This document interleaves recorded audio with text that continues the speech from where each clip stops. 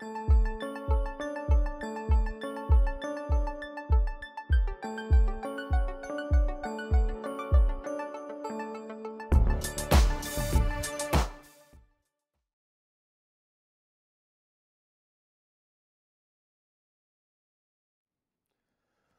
grace, peace, mercy to all of you this day. Thanks for hopping on here to join me for another one of our midweek devotions here on our YouTube channel. Pastor JT with you once again to help center your week in the middle of the week around one of the Psalms. We're going to be in Psalm 46, sharing verses 1 through 3 together.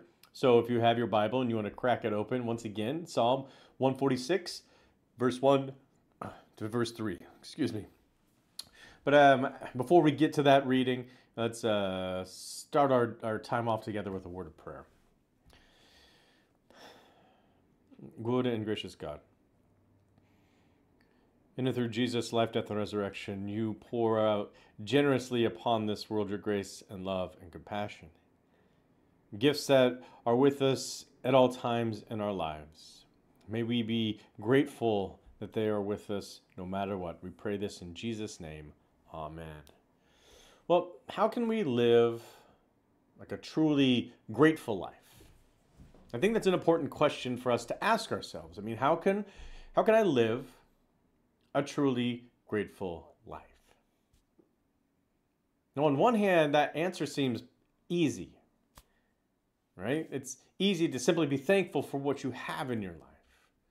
Right? Whatever that might be that you can be thankful for, grateful for. But what about the things in our lives that we aren't grateful for? You know, the past experiences of pain and trauma, and the past rejections, the bad memories that we carry with us. How can we truly live grateful lives if we're carrying these things that we're not really grateful for?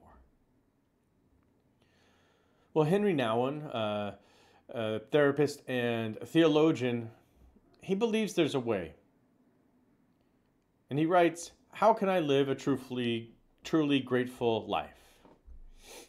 When we look back at all that's happened to us, we easily divide our lives into good things to be grateful for and bad things to forget. But with a past thus divided, we cannot move freely into the future. With many things to forget, we can only limp toward the future. True spiritual gratitude embraces all of our past, the good as well as the bad events, the joyful as well as the sorrowful moments.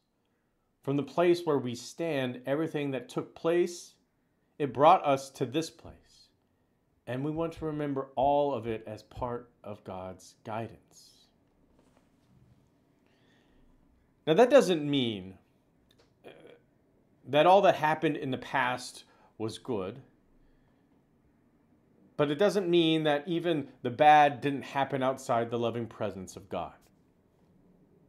And once all of our past is kind of remembered in gratitude, right, then we're free to be sent to proclaim this good news to others.